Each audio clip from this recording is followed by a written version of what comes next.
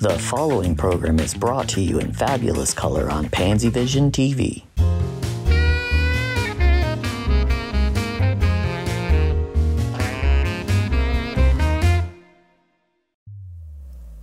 Well, bonjour mes petits choux.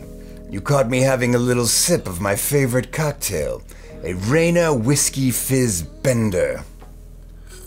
Oh, it's so deliciously self-destructive. As the old show business saying goes, without homosexuals there would be no Broadway. And so it goes without saying that without the queer community, there would be no Hollywood. In fact, all 5 major movie studios were all founded by gay, lesbian, and transgender mavericks. At least, I think that's true. I'm pretty spalificated right now, and you're all looking so ravishing. The history of queer cinema is as rich as it is diverse.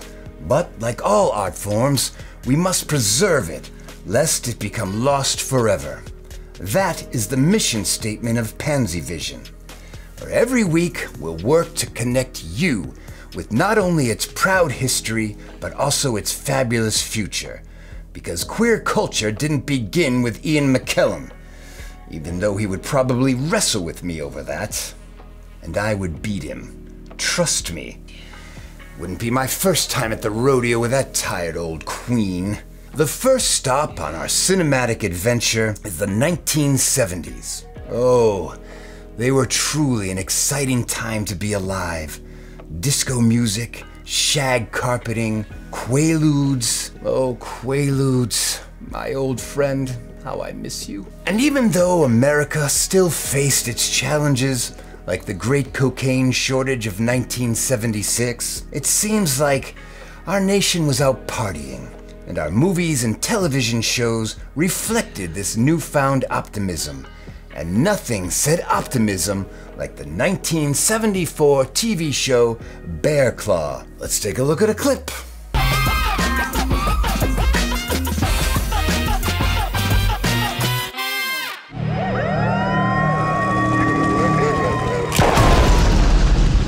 He's a 5'7", 240-pound, 50-year-old mountain lion of bulletproof justice. He is Detective Lester Dabrowski of the Providence Police Department, but those on the force, as well as the enemies of justice, call him Bear Claw. And in the explosive pilot episode, Bear Claw will take on mob boss Quinn Martini. To kill Bear Claw, you need to aim for his most vulnerable spot. His left nipple. No, I said vulnerable, not sensitive. The nape of his neck.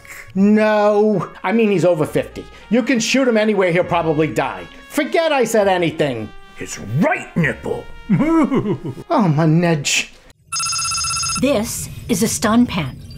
When you push this button, a dart shoots out and it can immobilize your opponent for 10 seconds. Great.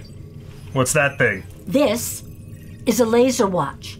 When you push this button, it emits a beam that could burn through iron. Amazing. What's that thing? This is a CPAP machine. You have sleep apnea. It could kill you. Apnea my ass. Special guest star Orson Welles as Chief of Police Vic Mustang. You've really crossed the line this time, Bear Claw. And I'll do it again! Anyway, it looks like rain! Yes! It's a little cloudy!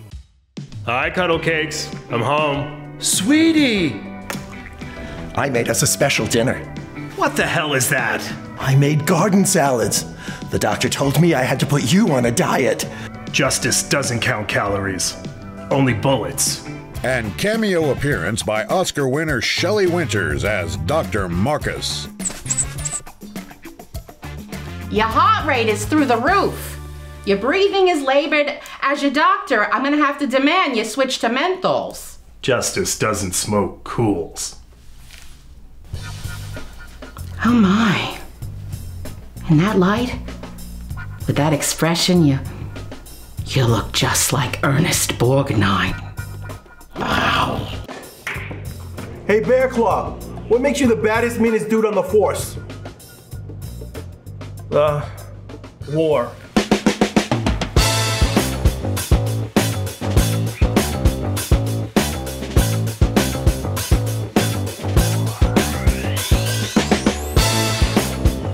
made the mistake of falling in love with my commanding officer, David. We had an affair we had to keep secret from everyone. One day, David went out to do recon when he was shot by the Anita Bryant Resistance Front.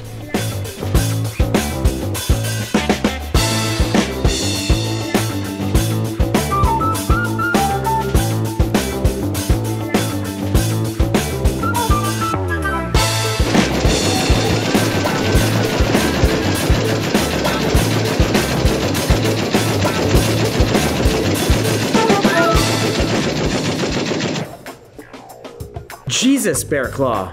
What the hell happened to you? War. And donuts. Or hell. With Abe Vigoda as Bear Claw's police partner, Stanley Onions. Mr. Onions, please try to breathe normally. You're going to pull through this, Stan. You've got to, buddy. I don't know, Bear Claw. Everything is going dark. Tell my wife I love her. Doctor, isn't there anything you can do? Mr. Claw, at this point, all we can do is pray.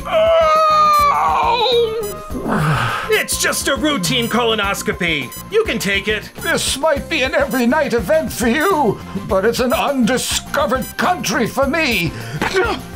He must have come up through the Gulf Stream.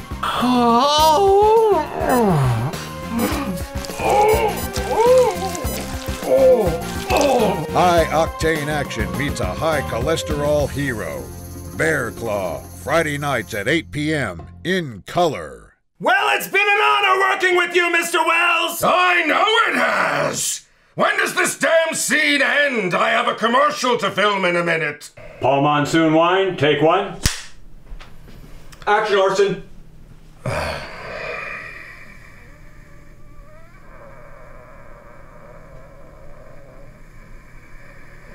Orson? The French as well. Now, to learn more about Bear Claw and its production history, we have unearthed an archival interview from 1998 with its producer, Mr. Evan Roberts, in his posh San Fernando Valley pad.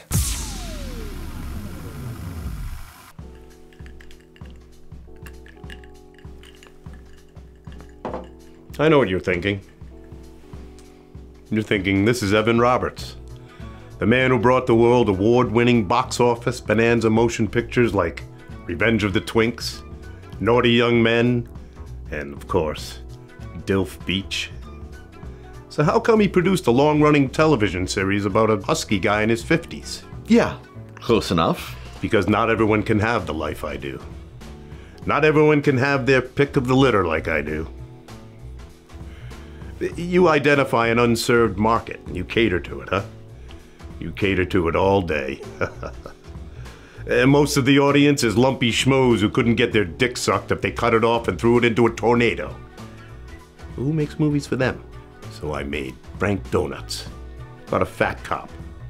Sold so many tickets that networks were fighting over me to come up with a weekly version. So after some development, some grade A Peruvian booger sugar, we came up with the show that we all know and love as Bear Claw. It won its time slot consistently the first year it was on the air. You know it. And then we came up against Happy Gaze in season 2. I'm still in therapy over that.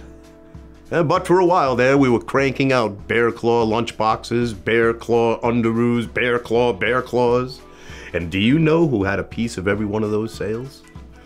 This magnificent bitch right here. That's amazing. I had a Bear Claw lunchbox as a kid. Of course you did.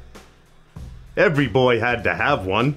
And I thank you and my cocaine habit thanks you. Yeah, the little dyke girls had Miracle Lady. The little gay boys had Bear Claw. The hetero kids? I don't know, they had a rock or something. Dried bits of mashed potatoes somebody fished out of a dumpster. Dog turds. Yeah, hetero kids had dog shit and mashed potatoes to play with and they were happy with it. But, anyway. Bear Claw. It was a good show. Evan Roberts tragically died of a massive heart attack 2 hours after this interview was taped. He was 37. I hope you enjoyed this maiden voyage of PansyVision as much as we did bringing it to you. Join me next week as we take a look at another lavender chapter of queer cinema.